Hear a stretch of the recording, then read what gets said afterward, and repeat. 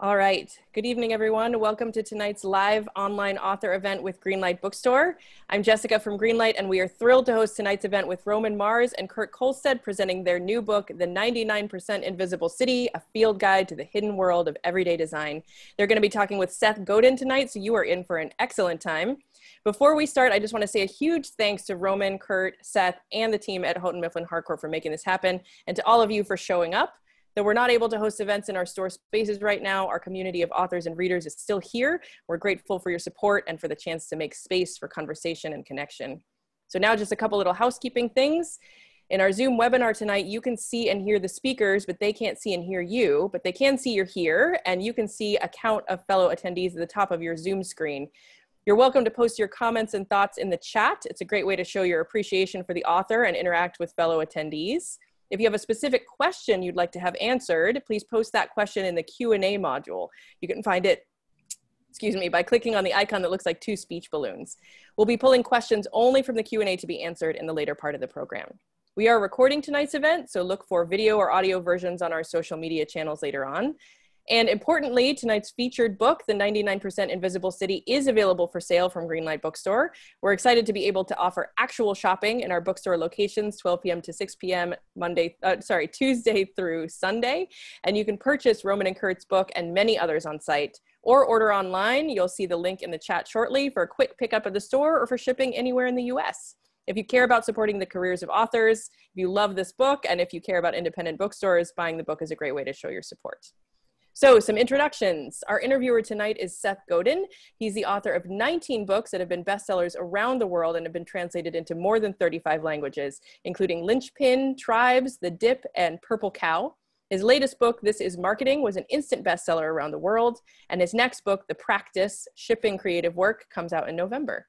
He's also the founder of the Alt MBA and the Akimbo workshops, online seminars that have transformed the work of thousands of people. In addition to his writing and speaking, Seth has founded several companies, including Yoyodyne and Squidoo. His podcast is in the top 1% of all podcasts worldwide. And his blog, which you can literally find by typing Seth into Google, is one of the most popular in the world. He's going to be speaking tonight with our featured authors, Roman Mars and Kurt Kohlstedt. Roman is the creator and host of 99% Invisible, the wildly popular podcast exploring architecture and design, for which he produced the most successful crowdfunding campaigns for a podcast in Kickstarter history. Fast Company named Mars one of the 100 most creative people in 2013, and he was a TED main stage speaker in 2015. Kurt is the digital director and producer of 99% Invisible. Before joining the show, he founded a series of successful online magazines on cities and design, starting with Web Urbanist in 2007. He holds a graduate degree in architecture from the University of Washington's College of Built Environments. Their new book, The 99% Invisible City, zooms in on the various elements that make our cities work, exploring their origins and other fascinating stories behind everything from power grids and fire escapes to drinking fountains and street signs. So you're going to hear lots more about the book and about the work that Kurt and Roman do, and they're going to have a conversation with Seth and then open it up to questions from all of you. So Seth's going to start us off. Please take it away. Thank you so much. Thanks for having me, Jessica, and to my hero, Roman, and to the wonderful scribe and designer, Kurt. It's a privilege to be here with you. Stop typing in the chat for just 1 minute because I got an announcement to make. I have to explain Godin's first law of bookstore events. Here's what happened. My very first book, Business Rules of Thumb, 1986. It comes out from Warner Books. My editor was also working on Vanna White's book. He was very distracted. And so it was up to me to figure out how to make this book work. I used to play Ultimate Frisbee, and in the Westchester Ultimate Frisbee League, it's pretty brutal, and I really hurt my ankle. But I had a bookstore signing at a Barnes & Noble here in Westchester County outside of New York City. And I show up on crutches with a big swollen foot, and there's a big pile of books on the table. And I'm there to sign books. And here's what people did. They approached the table. They picked up the book. They looked at the front cover. They looked at the back cover, and they put it down and they walked away. And here is the rule. The rule is if you approach the table, you have to buy the book because the author can see you. So if you look in the chat right this minute, there is a link, bit.ly/RockyRocky. We can tell how many of you are clicking on the link. We are watching you. right now, and we are going to be able to record how many people do it. So this is the book right here. It's beautiful. If you are wondering if you like 99% Invisible, you do, because that's why you're here. If you are wondering if this book is as good as the two of them say it is, that is why I am here. I am here to tell you just 2 phrases. And if these 2 phrases resonate with you, you're going to need to click on that link. Here's the first phrase: infrastructural Schadenfreude. If the phrase infrastructural Schadenfreude feels like the sort of thing that you would like to see in a book, then I hope that you will click on this link. And you know what? We can't even tell if you're buying it. So just click on the link to make me feel better about this, and then you can get rid of Godin's rule of approaching the table. So we're going to have a far-reaching conversation with my colleagues and heroes. I'm so jealous of their skills, their chops, their genius. I will try not to show my jealousy. Hi, guys. How are you? Kurt, Roman, thank you for being here. Hey, Seth. That was the most glorious intro you've ever had. I forget to be in the presence of a marketing genius and business genius like yourself, what type of treatment you get when you show up at a place. So there is not a shortage of 99% Invisible. You guys are up to how many 100 episodes?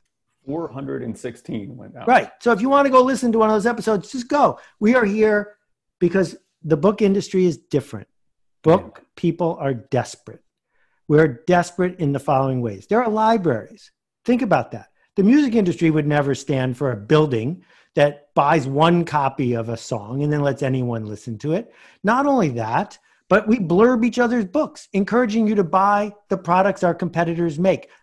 Tim Cook doesn't blurb Samsung phones because he has a scarcity mindset. We have an abundance mindset. So our goal here is to explain why even make a book and why do you need to own one. And Josh, I will try to talk quieter so that Roman's mic is matching mine. Well, anyway, to talk louder, man. I'll start with Kurt.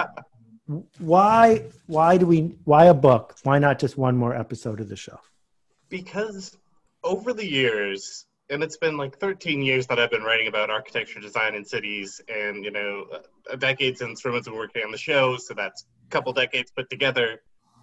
We've researched a lot of stuff, and we've told some of those stories, but they're all kind of individually out there, right? Like they're in these kind of serialized formats where you can sort of subscribe to an audio feed or a text feed.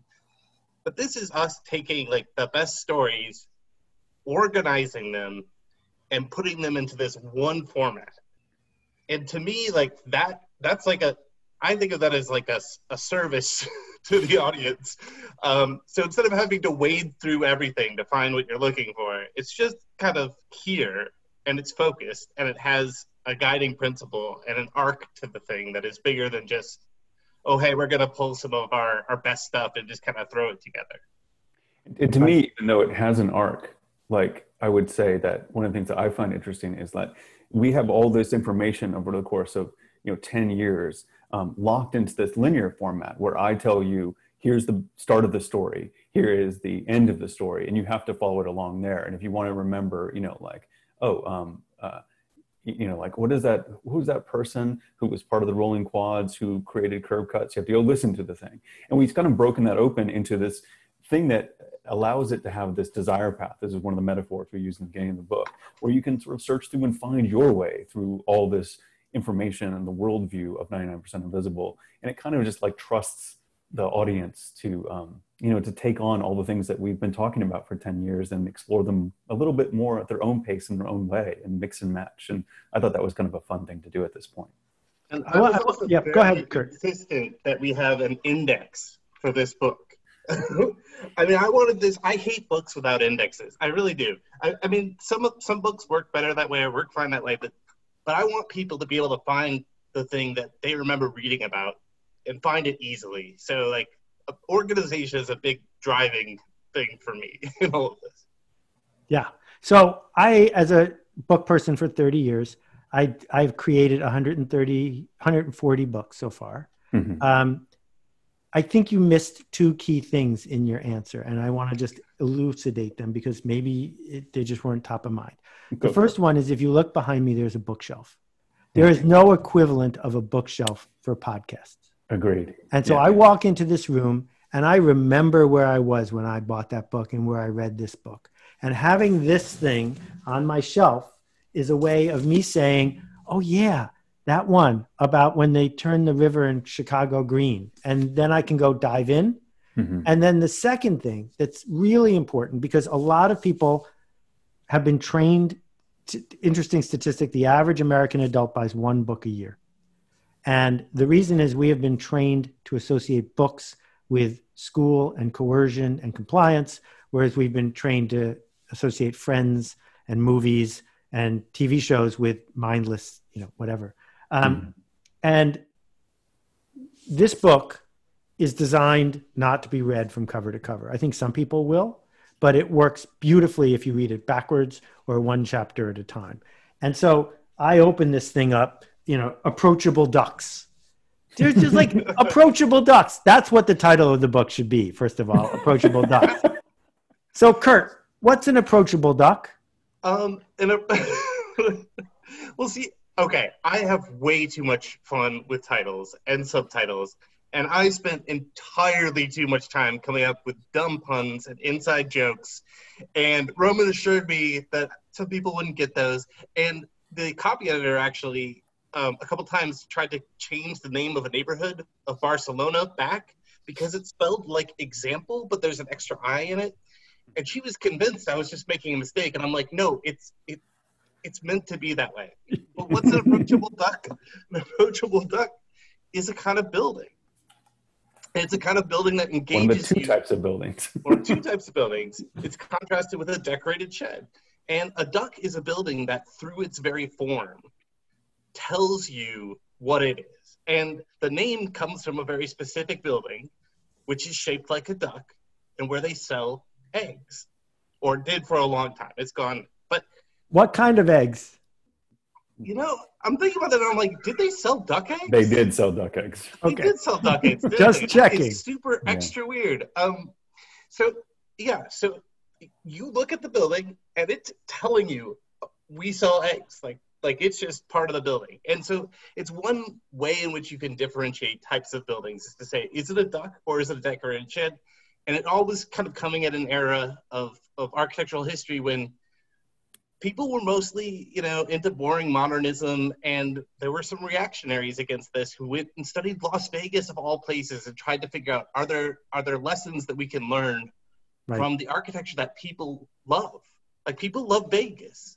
And it's, it might not be the fancy thing that we think about when we think architecture, but people love it. And so we should study it. That's a great riff. I love that episode on Vegas too, by the way. I've listened to every one of the episodes as far as I can tell. There was a point when I was getting ahead and it was making me sad. I want to interrupt our riff here for a minute. 74 clicks. That's close to a record. Our goal, there are 230 people on this call. Our goal is 115 clicks. So another 50 clicks, and we will enter the world record territory of people who are not violating the don't approach the table rule.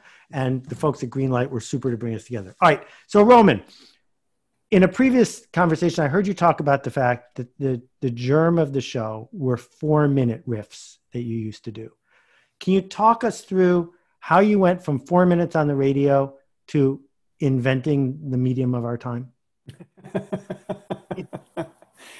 Well, so the idea originally was the AIA of San Francisco approached KLW, a radio station I've had a long time relationship with, and said, well, what it would be like to do like a little 2-4 minute piece about a local building in San Francisco. And I was like, that sounds great. Although I think that the more interesting thing was maybe like little elements in the city, like little bits of design. I think that would be more fun. And the first idea I came up with was curb cuts. It took us about 8 years to finally do that story, but I was convinced that there was like a bureaucratic rule as to the angle of a curb cut. And I thought telling someone that and having them be interested in that would be a fun drop-in in Morning Edition. For some reason, that was the thing that stuck in my head. And from there, I put it out, and then I had a friend, Kevin Smokler, who's a brilliant guy, and I was putting it out on the radio, and I also put it out on a website, like on a Tumblr, because I didn't want to maintain anything because I was busy, and so, and he just said, I'm not going to go to your Tumblr and listen to your show. just put it together in a podcast just so I can find it more easily. It doesn't have to be your job, just do it. And I said, okay, I'll do it. And then what I found very quickly was that to make a 4-minute show, it's very hard to make a 4-minute show, because making something like the old saying of like, please excuse the length of this letter. If I would have had more time, I would have made it shorter. Is very true when it comes to radio. Is like it's really hard to make things short and good.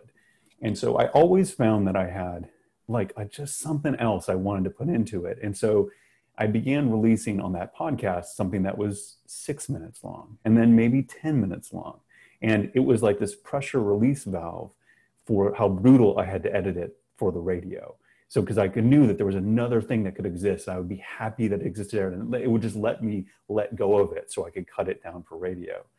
And then the audience of podcasting was really beginning to develop, and we were developing a really big audience for such a new and small show. And I say we, at this time, it was just me. I was just doing it like as my fourth job at night. And so then I began thinking of the podcast version as the first version. Like, it wasn't the second version that I was putting out there in the world. It wasn't the director's cut. It was the cut. And the radio version was the derivative product. Yep. And it was beginning to like the form was beginning to dictate like what was happening, and I guess the format was beginning to dictate the form. And that's the part I want to dig into, because what it means to experiment with a new medium, which is my whole career, is how do you make it in and of itself? Because you could have made it could have been like hardcore history, but you didn't. And it could have been, a 9-minute lightweight thing, and you didn't. It became this thing that's not a riff on All Things Considered.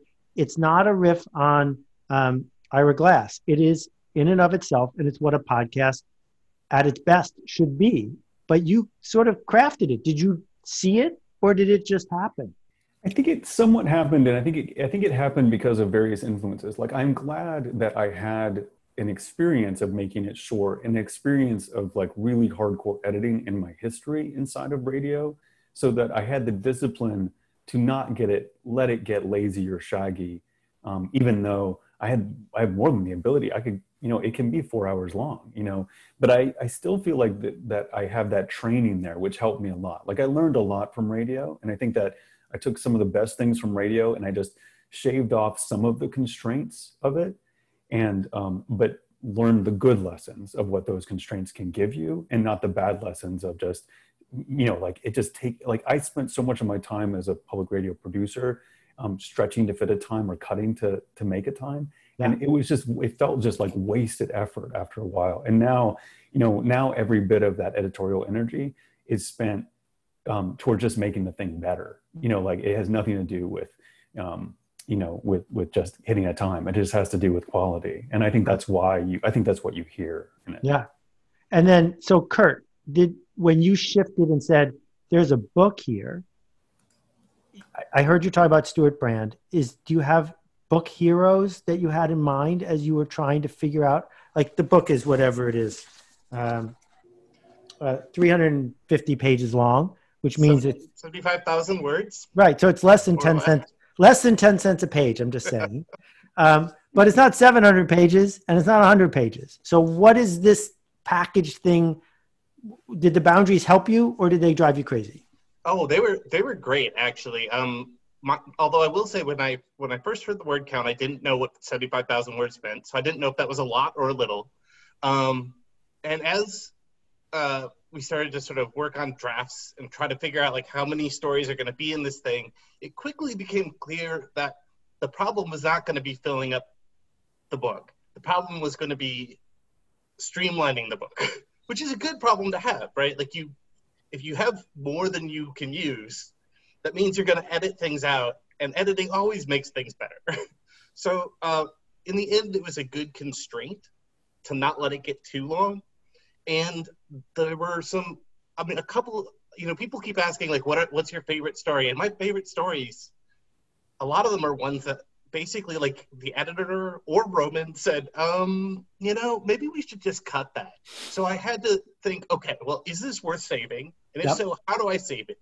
And to save it often meant really making it much, much better so that I could convince other people that's a story worth telling. And that can really help you get to the essence of a story too.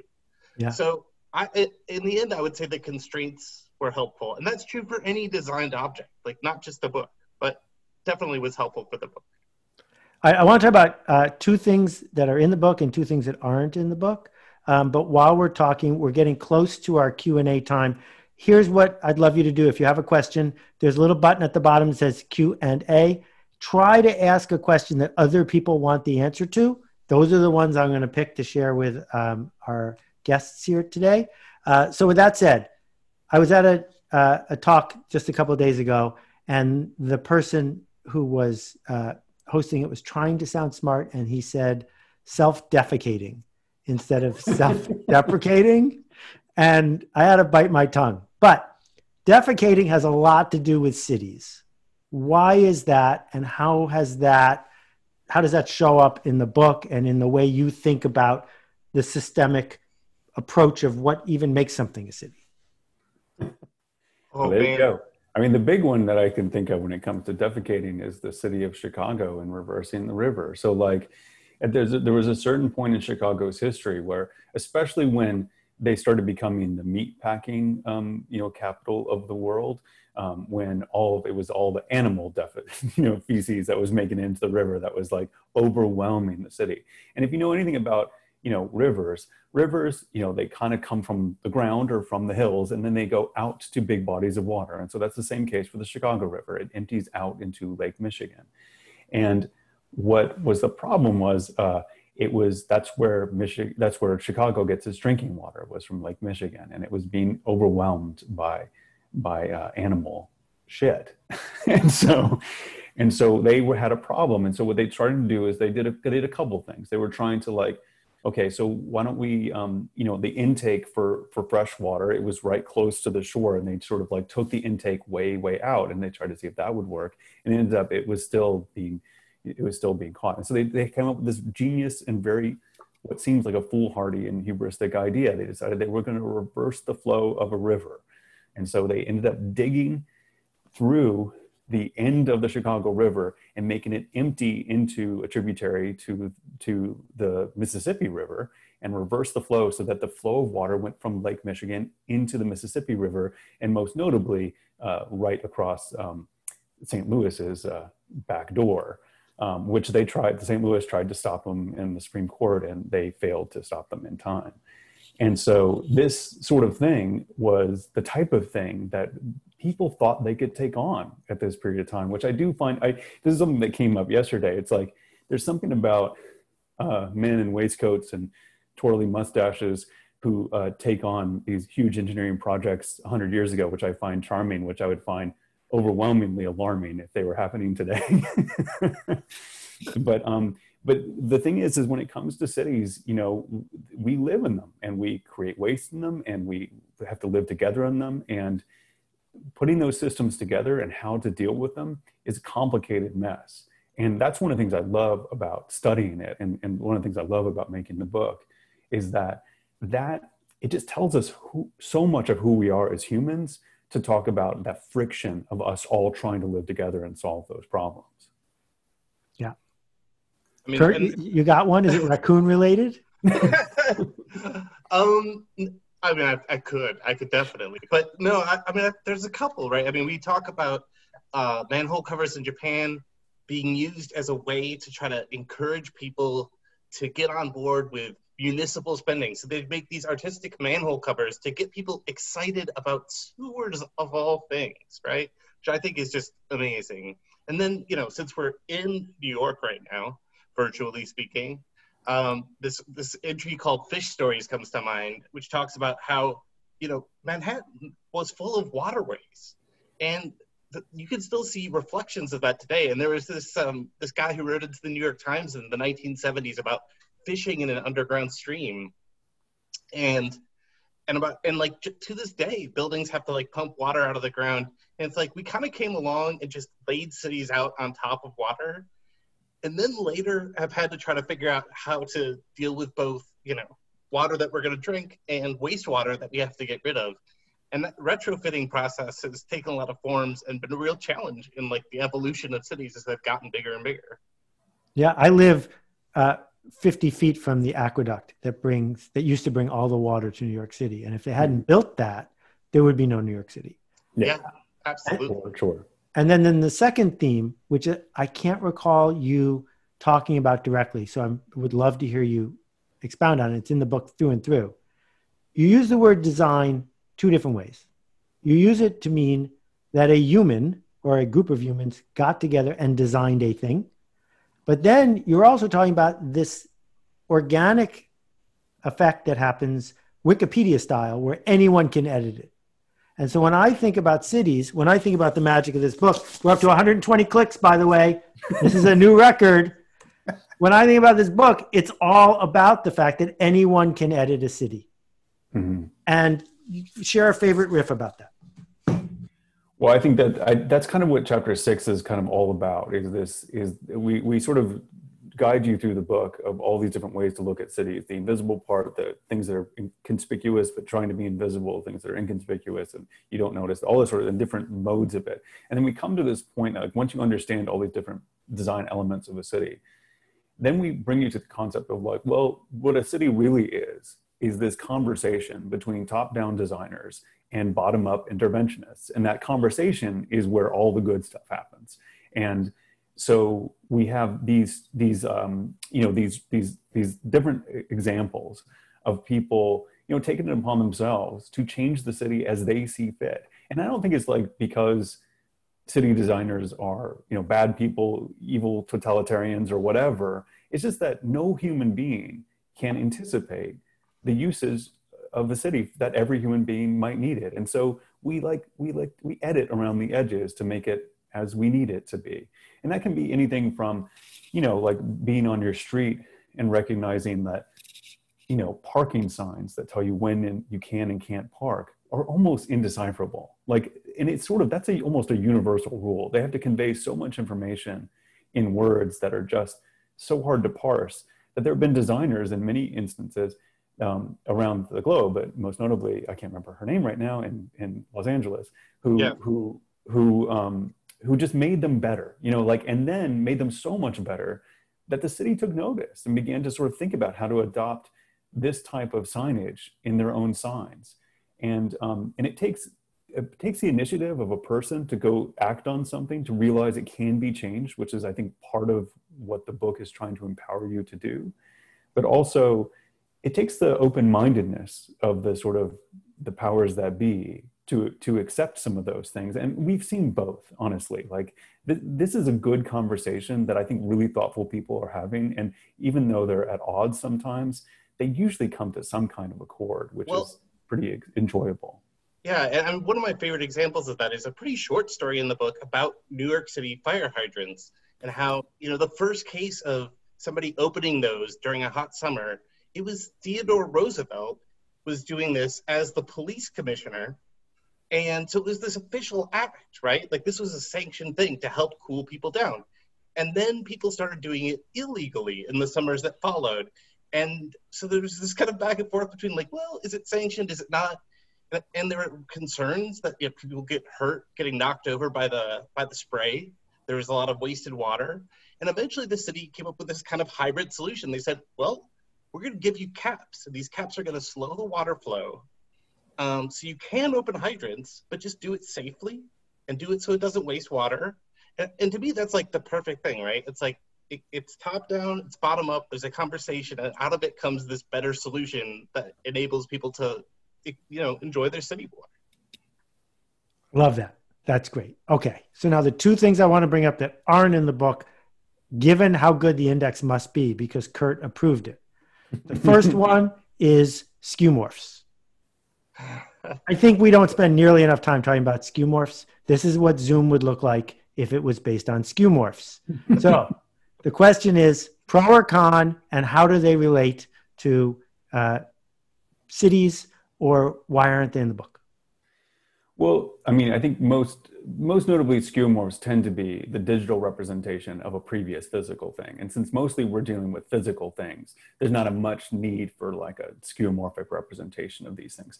I'm trying to think if there's something that does exist like this. And so I'm going to talk a little bit more to give Kurt, he has a much more of an index brain for these types of things. So maybe he'll think of one as I'm talking.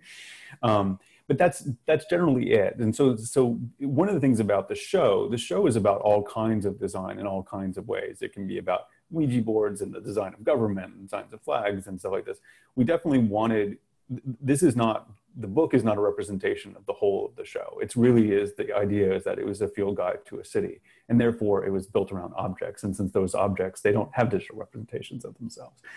In general, how do I feel about skeuomorphs? I feel that there was a period of hatred of skeuomorphs and a love and embrace of flat design, that the only way to be a true digital designer was to flatten everything and make it, custom made for the thing that it is. And hearkening back to physical things is a terrible idea.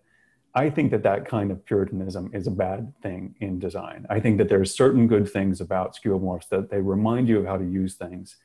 And it is, if it's useful to me, I'm just like empirically, like, if it's useful, it's great. Like I am not, there's a reason why we tell design stories on the radio, is I don't get hung up with the aesthetics of design as nearly as much as other people do. And so to me, a good skeuomorph is totally fine. There's definitely bad ones. Like the first a podcast app from Apple had a reel-to-reel machine, which is that's almost insane. You know what I mean? Like that's a skeuomorph that is like barely relates to me, and I'm 46 years old, but in general, like I'm like, yeah, it's case by case, almost like everything. All right, yeah. That works.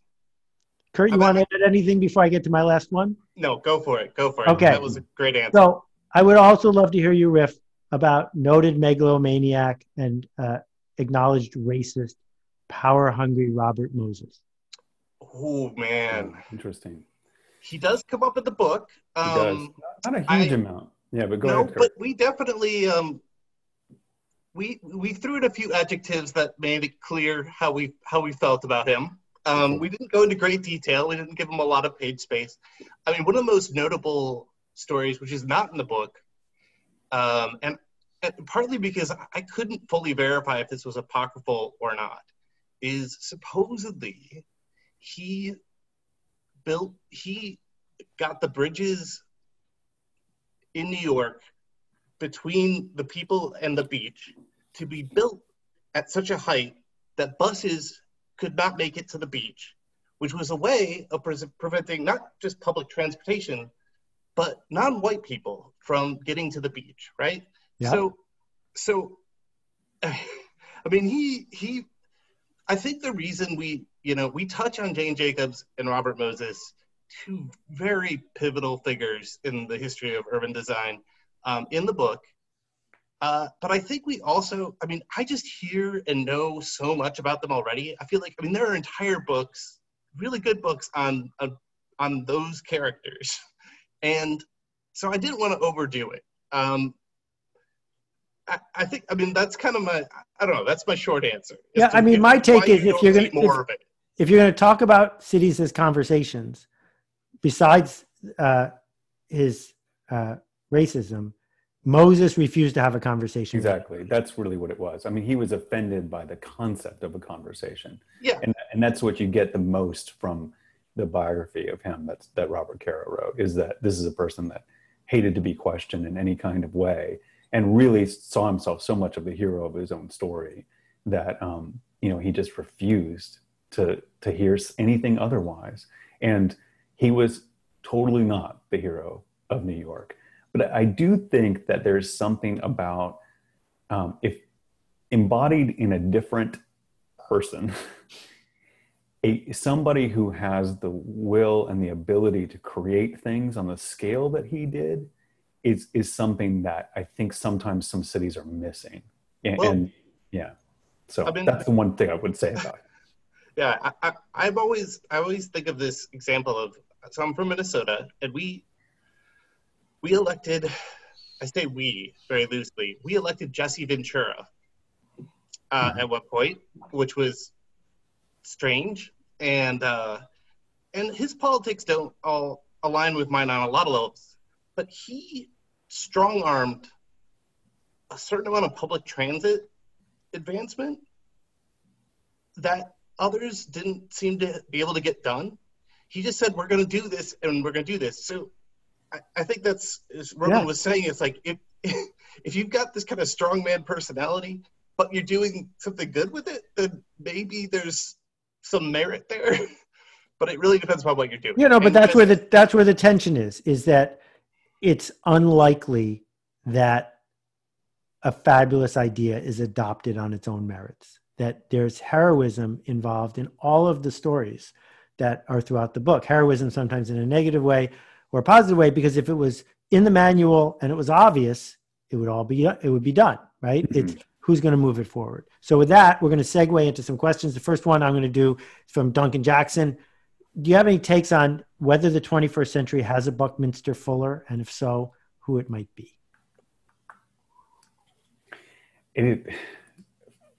Buckminster Fuller is a really hard one to fill, honestly.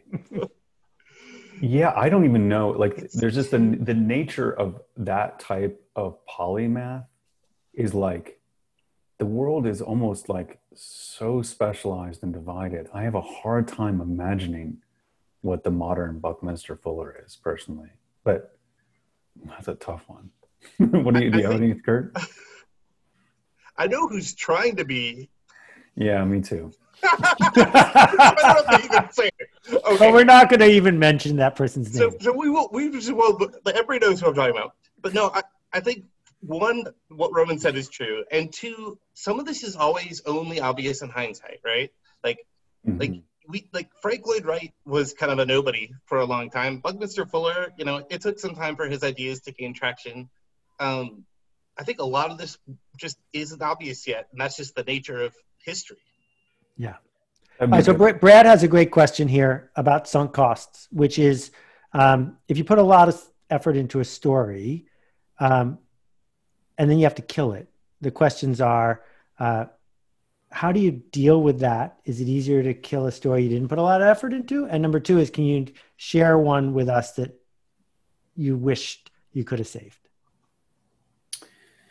It is definitely harder to kill a story that you put a lot of effort into. I do think that what I always say about a show, like a healthy production has a number, like a habit of killing things, at least enough. It's hard to know what is enough, but it's important.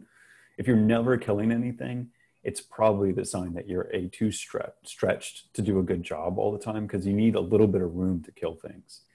And it means you're not editing yourself like thoroughly enough, because some things just can't be saved, and it's good to know that.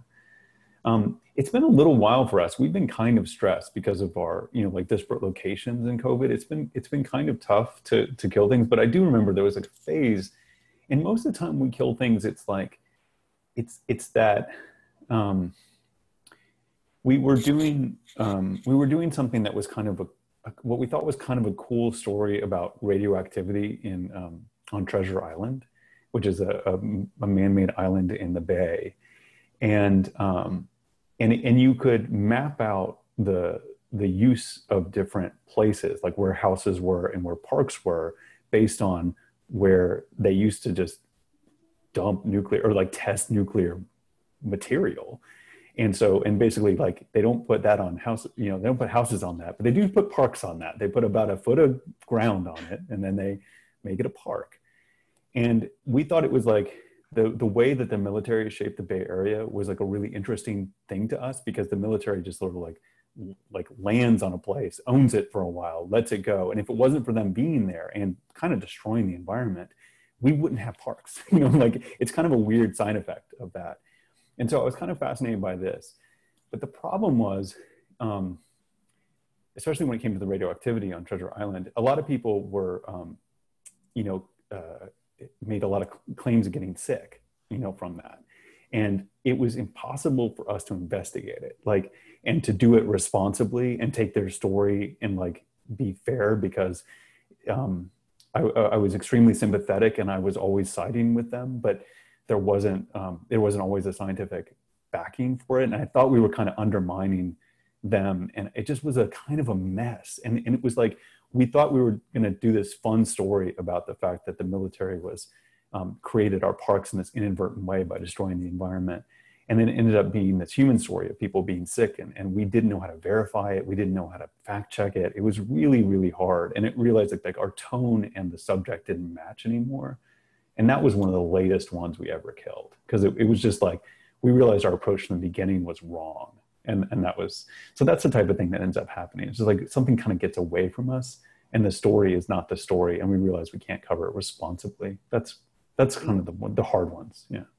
In a very short addendum to that is like just not having the right people to talk to you. If there's a key person and you need to talk to that person in order for the story to work, and that person won't talk to you for whatever reason, that's just, sometimes it's just, that's what ends the story. And like, I was looking to maybe go longer with a story recently, and I started asking, and none of the people wanted to talk about it for various reasons.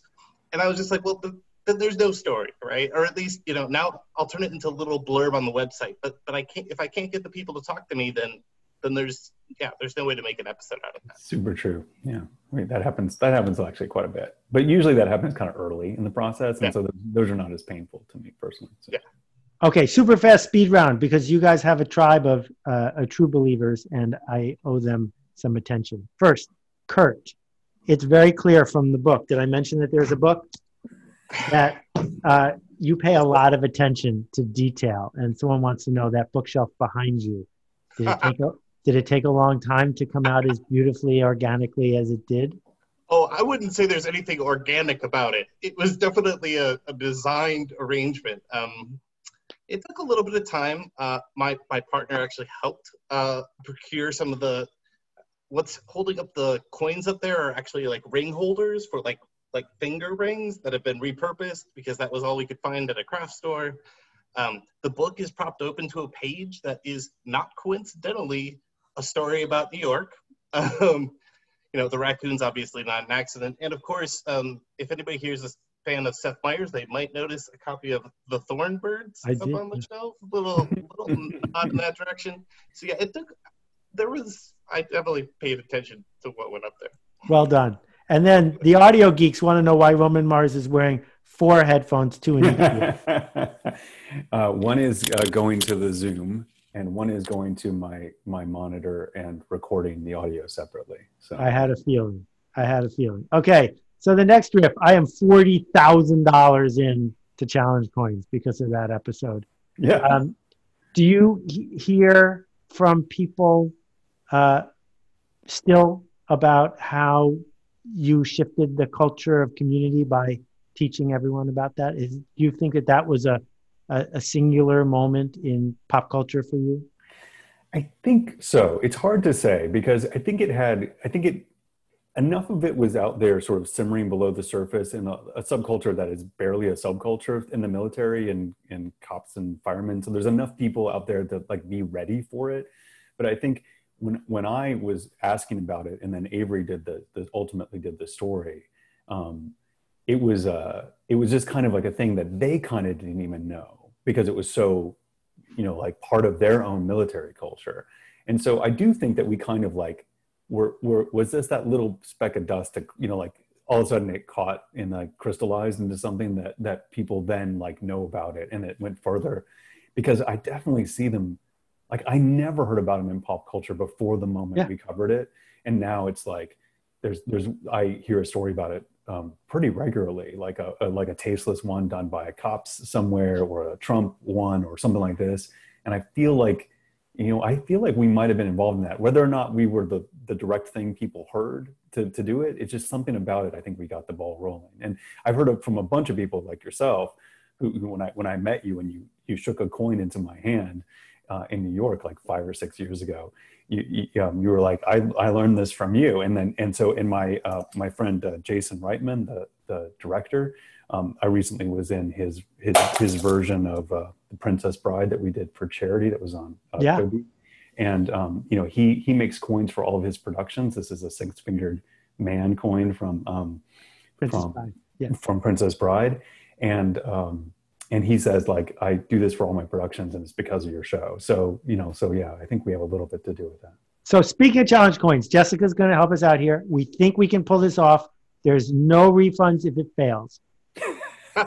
The next person who buys a copy of the book at the link I just posted in the chat, we will do our best to send you a limited edition. There are none left. Challenge coin from the new book. Kurt, tell us what's on the challenge coin. Oh, the challenge coin is full of joy and wonder. Now, first we have the cover, which has pick points on the side because it's a manhole cover. It's where you leverage and get the cover off. Also has an anti-slip grid that's very important, so you don't slip on it in the rain. On the back side, we have a cistern cover, which you can, I'm trying to get it in the right spot. So that circle represents an underwater cistern that's used to fight fires. There's a number of people walking across the crosswalk, and oh, what's that? It's the front side of the coin in miniature on the back. And then, of course, the very first story in the book is represented around the edges, which is all these utility codes which tell you what is going on underneath the sidewalks and streets you walk across every day. Don't cross the streams. Okay, so Nick asks, what's your favorite New York City bridge?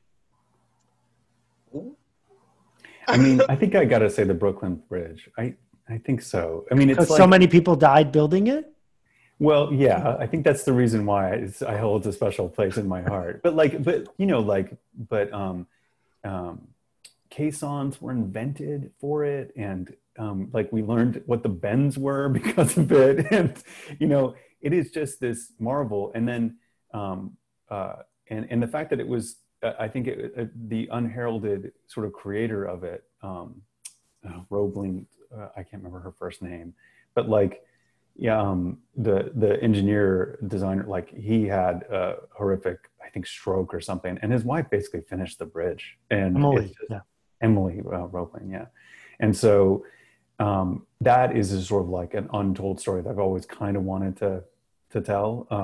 And I think it's just sort of, and I just loved it's of that moment where there, these were two cities. We don't think about Brooklyn as being a separate city, but they were two competing cities. And they were joined together by this piece of infrastructure to basically become one city, and then eventually become like boroughs in one city. And that's kind of a stunning thing for a pile of stones, Yeah. Kurt, you got a bridge?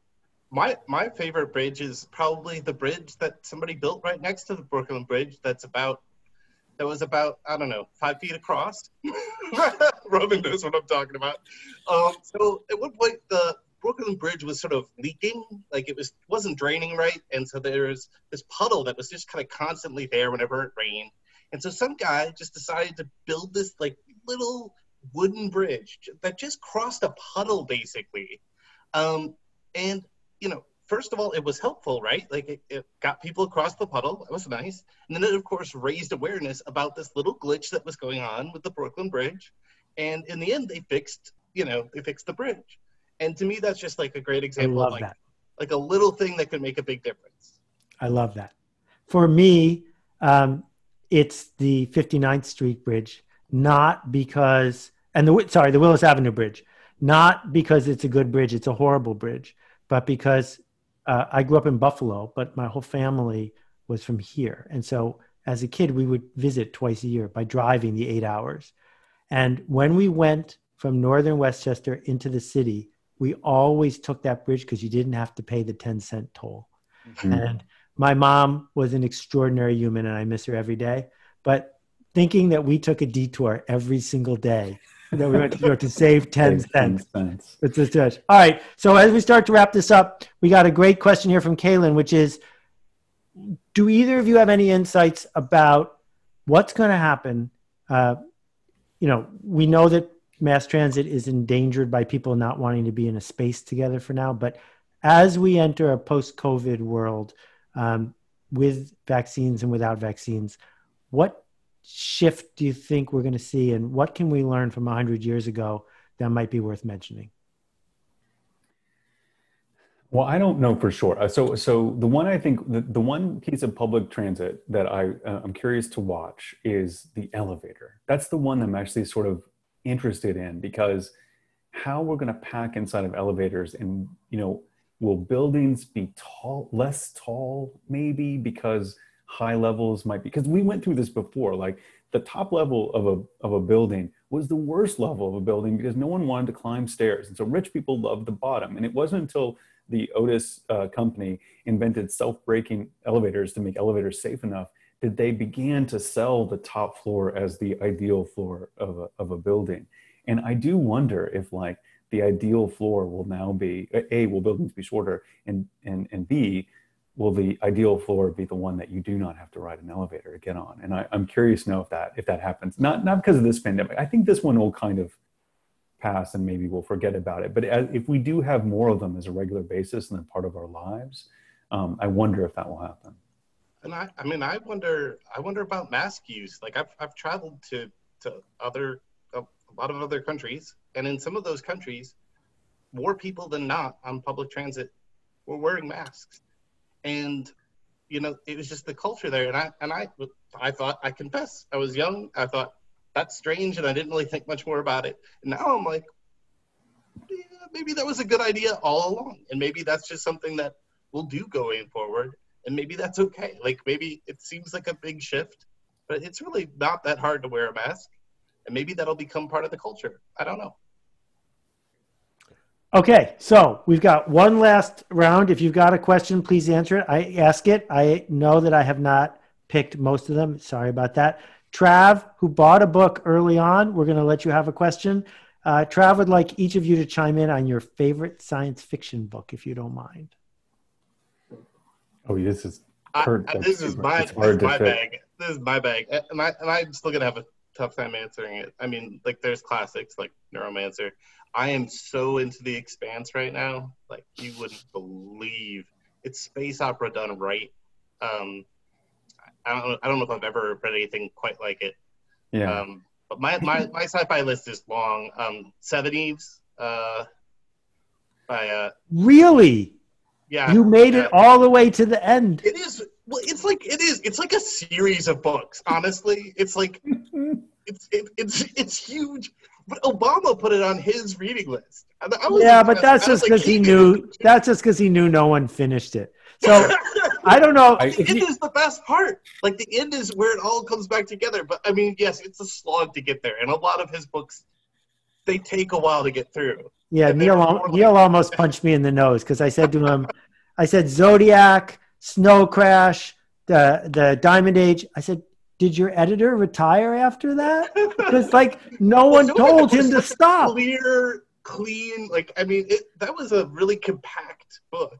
But yes, then it just started to kind of blow outwards. And I love it. Like, I'm along for the ride.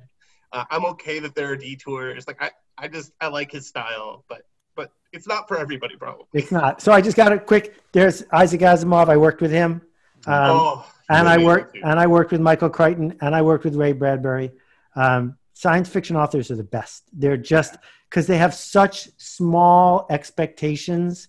They're not prima donnas. They would like to be, but they can't get away with it because they're just like, they can just keep typing, doing, it keeps going. All right. So Roman, as we start to wrap this up, Marshall McLuhan, medium is the message, etc. Mm-hmm. As this medium has changed, as it's reaching more people, as we're finally beginning to get search to work in podcasts, have any of the shifts in the medium caused you to shift how you envision where this show goes? Well, I mean, the first one was actually, it was Serial that changed. I thought that almost always that a podcast was an ongoing story that never ended. And that was the nature of what it meant to me. That's what an RSS feed said to me. Right. And so when somebody put out there and made something popular and good enough that you had to go with episode 1 and end with episode 8, and that was the end of it, I was actually kind of shocked. What they didn't do is they didn't solve the problem of how to have that thing make money, even though that's one of the most popular shows that's ever existed. Right. No matter what, if you don't put out a show regularly and you have ads on your show, you can't really make a living on it. And so we haven't quite figured out how to make that all work, and maybe it's, a different kind of economic like principle set on top of that thing. But that was the thing that first changed and made me think like, oh yeah, you can do this thing in a kind of order. And it's fun to experiment. The other one I think I'm interested in is because we can deliver a selected product, like because of the ad technology, we have this dynamic insertion. There's a way to present different stories to different people depending on where they are. And that's something that I think would be fun to play with. And that's something you can't do in a sort of mass communication before this moment. And that I'm intrigued by that. Yeah, all this is going to change the golden age because you're going to end up with the Joe Rogans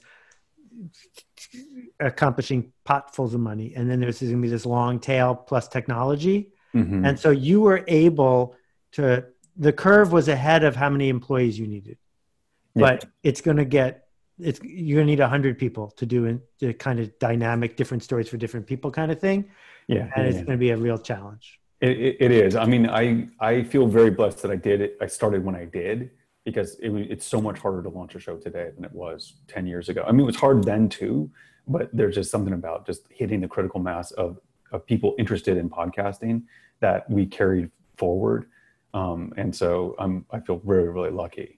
But but today, the type of, we have 13 people on staff to do the show now.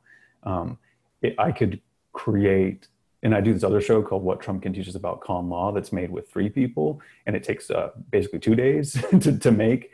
I would just make 5 of those, to equal the amount of downloads we have in 199pi if I was bottom line today. And so you really have to fight to keep the type of quality that we have and try to make it scale. And hopefully the way that we're going to do it is we're going to chew at the 70% of people that don't download podcasts. I mean, there's still a rich market of people that have no idea about this great thing that exists, that is a companion to me like almost all the time.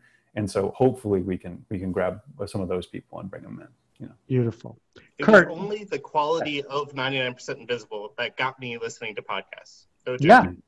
I mean, that and Mystery Show episode 3, that was it. So Kurt, you had help making this book. As we wrap this up before we bring Jessica back on, you want to give a shout out to some of the people who designed, illustrated, et cetera? Anyone make a big difference? Yeah. And the list is long and it's in the back, but Raphael Gironi, Patrick Vale. I mean, our editor was great. Our fact checker was great. I want people to go read the acknowledgments because we put a lot of people in there. And I can't name them all. Who else should I throw in there, Roman? Well, I mean, Jay sold the book like it was the hottest book in the world to publishers. I took 18 meetings in 2 days because of Jay Mandel. Kate Napolitano edited it like crazy. Patrick Vale just we could not exist. We could not have designed an illustrator in a test tube more perfect for this material than Patrick Vale. And then Raphael Gironi did things with type and style and setup that I would have never thought would work. Like I would never have told him to do this with all the different type and how they fit together, but it does. And that's one of those things that's just like, I've done this long enough to know what I don't know and just react. And my biggest problem with this one is because I was so new to the idea of books in general that every time I was just like, I'm delighted, I didn't have the same editorial rigor that I do with the podcast because I was just like every part of it was like an amazing magic trick to me. And so yeah, we were really blessed with our collaborators for sure. Okay, thank you both. One of the best parts about books is they give shy people a chance to talk about themselves because they feel like they have to. And so I was thrilled, Roman, when you asked me if I would be your interlocutor. I will do it anytime. Oh, and yes. Jessica, you want to come join us and bring it on in? Yes, thank you guys so much for a fantastic conversation. This is what it's like to hang out with you in the audio and video space, and we really, really appreciate you.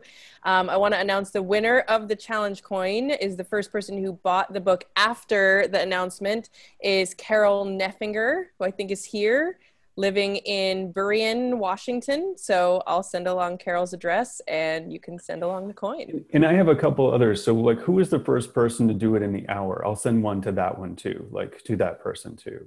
I will look that up for You you look and it let up, you but know. we'll find it. And You we'll let contact them know. them and I'll let them know. Because For sure. I think the first person who stepped up to the table at Seth's Godin did not, is a person who deserves one too. So I have a couple in my private collection and I'll send one to them too. Absolutely. We'll make sure everybody gets rewards. Thank you guys so much again for doing this. Thanks everyone for being here. You can see the link in the chat to buy not only this book, but Seth Godin's books also, and support Greenlight as a local independent bookstore. So we appreciate all of you guys so much and hope that you have a great night. Keep making a ruckus, everybody. Love the book. Bye-bye. Thank you so much.